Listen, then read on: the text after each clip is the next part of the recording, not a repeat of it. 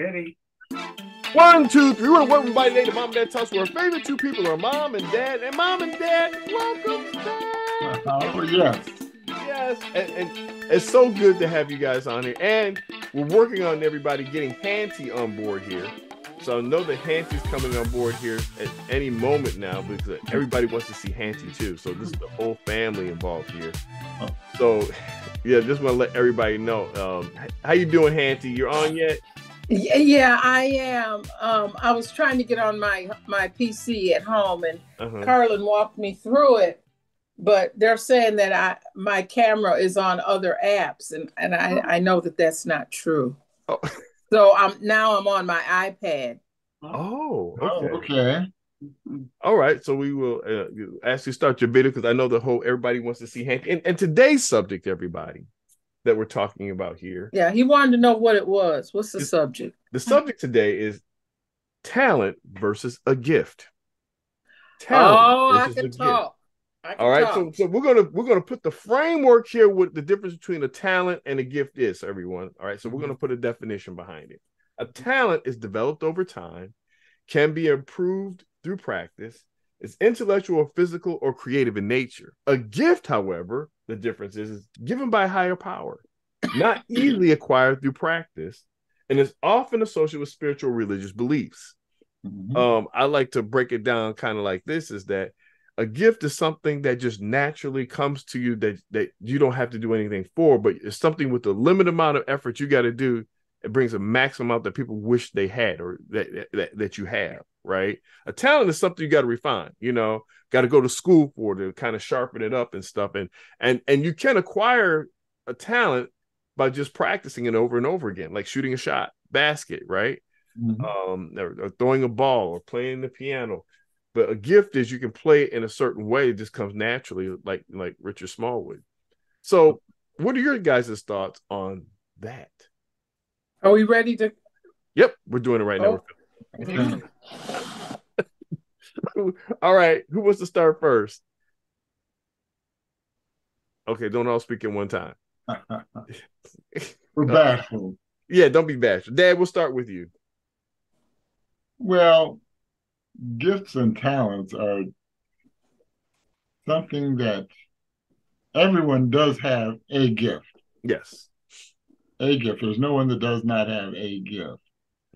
I'm thinking of the man that I think it was in California that had a golden voice. Oh, yes. And that was a gift that he had. And no matter what he did, everyone admired his gift. But not everybody has the gift of a good speaking voice. And I noticed that among a lot of pastors. Some pastors, I mean, their voice just resonates and it comes out naturally. Other pastors, they really have to work on their speech. And be honest with you, some people have just good looks. They're just born with it. Like, wow, they're gorgeous, right? There's nothing they had to do to earn it. They just got it, right? I remember a guy I worked with, and his voice sounded so good. It was a radio voice. I was like, man, I wish I had a voice like that. He just came out there like, dude, why weren't you in radio? So, that's part of that gifting thing. Mom or Hantie, which one you want to talk about that? Who wants to go first between the two? Get Hantie. I'll speak because I know the difference.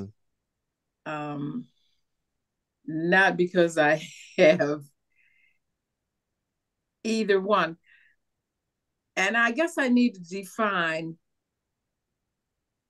does someone else compliment you on so that you know that you have the gift? Or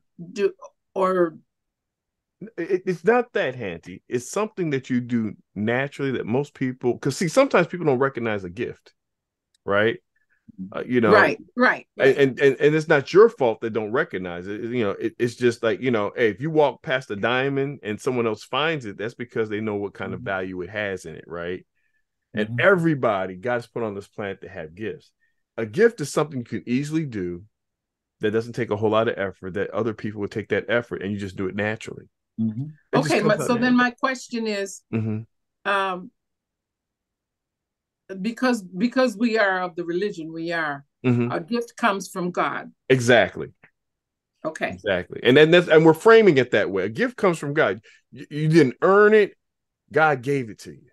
He just gave it to you. He just gave it to you, and that's your thing that you can take. And the Bible says a gift will make room for you to stand before a great man. So it's very important to find that gift. But we'll talk more about that at an early age. Yeah. And that's so important. And this is where parenting, and right, mom here, is so important to find the gift that your child, that God has given it. So that child has a chance in life. Right. See, so many parents are selfish. I had this kid does stuff for me, instead of saying, what does this kid have to make life better for other folk around it? And I don't think parents spend enough time, especially in this day and age. They're so worried about the end result. They're not worrying about, well, this kid may have the gift to find a cure for cancer. Okay, so we're at talent versus what? Gift. Talent versus gift. And we're describing a talent that's developed over time, can be improved through practice and intellectual. So basically, a talent is you can refine a gift. And I'll get back to you, Hantie, real quick. Mom, what are your thoughts on that? Well, I have both. I was gifted and I'm talented. Okay. That's all I can say. I mean, people tell me, they tell me, I don't tell them. But that's what it's told to me. And like I said, when you have to practice at it, that's a refinement, right? A gift is something, it's just there, right? And you can make it better by using it. But like I said, a lot of times I think, like I said, I had a talent for a lot of things, but I have to develop that. And you can lose talent if you don't use it. That's right. Mm-hmm. So I have a question. Yes, ma'am. So so if we have a talent, and and we ourselves don't recognize it,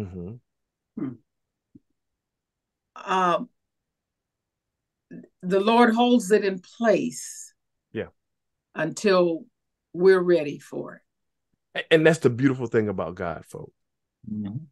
He's like, I gave it to you. And I'm hoping that you get with me to find out what it is. That's why it's so important to know God and pray to have him reveal that to you, folks.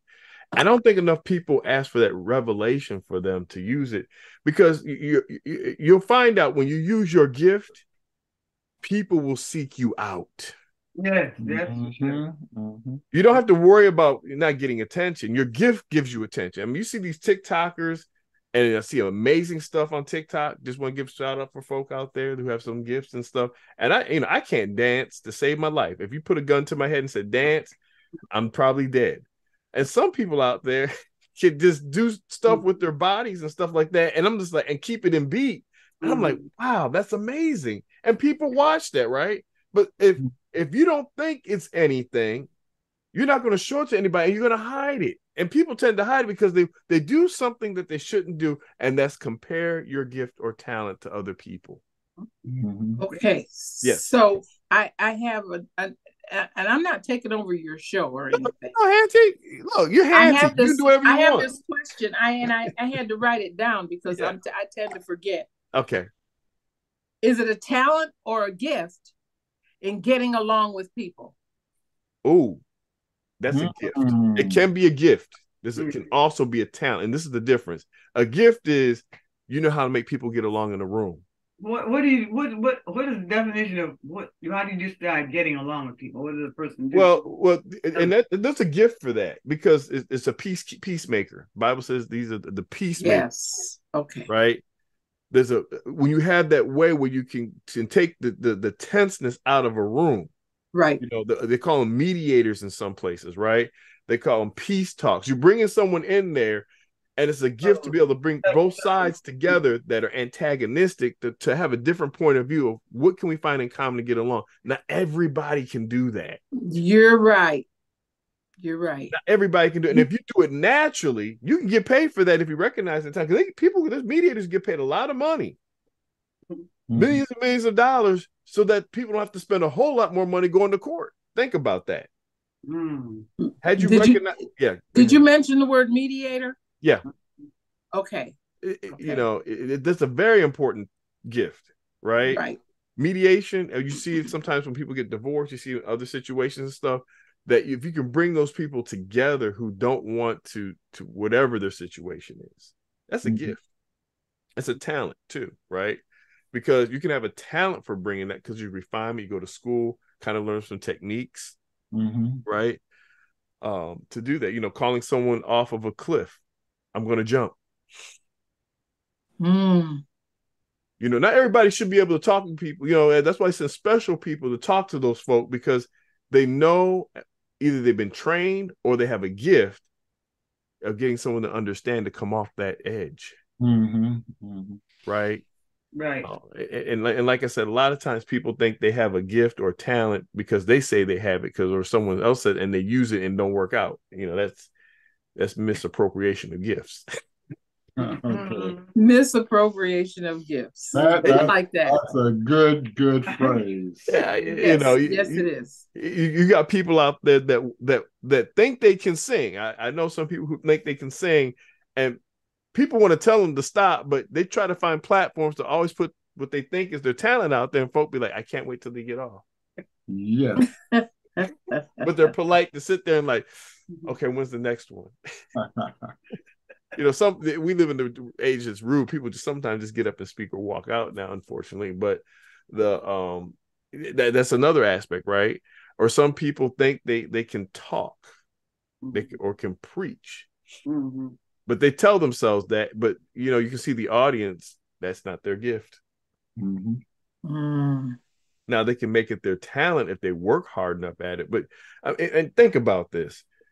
A talent has to be refined and worked at really, really hard over and over again, right? And it's got to be done the right way because you can practice wrong too. A lot of people don't know that, especially being a coach. I've seen people practice wrong, and it affects them later on because they practice so hard the wrong. They make themselves feel right, but then it can't elevate to the next level because they don't have the right technique to take them there. So that's why it's very important when you get a talent or refining a talent. Get the right people who can get you there. And if you use God as your instructor, you'll get there because he's going to order your steps and guide your path. You know, I don't want to. What are your thoughts on that, everyone? Because this is a real good discussion. And I think it is. I just had an experience from a pastor that came to me one night after the prayer meeting and said, you know, he said, you have, because I had played for prayer meeting that night. He said, you know, he said, you preach a sermon on the piano. Yeah. And I said to him, I don't have the gift to preach.